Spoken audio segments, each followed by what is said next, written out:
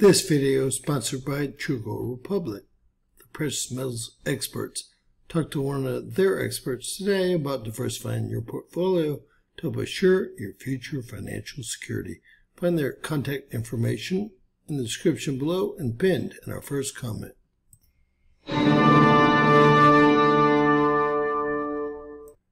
James Kaufman, World News Report today, guys. It is June 8th, 2024. This is a big one. One of the most powerful flares I've ever seen hit our electromagnetic field here. We're talking about 50 MeV, almost reaching the 500 MeV area. Very, very scary. I think that the green might be something they've done, not showing the 100 MeV, million volts going above the space weather threshold here. A serious situation here.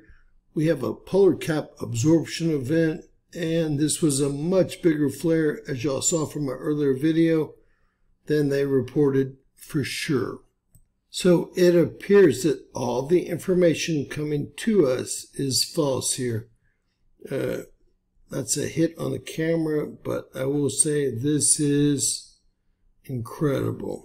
As y'all can see here, absolutely an incredible X flare, not M flare.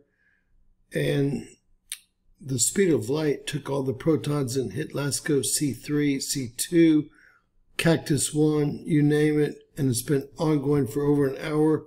It's a big one, guys. Earth facing, headed towards that parting limb, which gives us that geomagnetic connection. Just what we needed, right? I am personally in total disbelief. We just had another flare, and our proton flux goes higher and higher.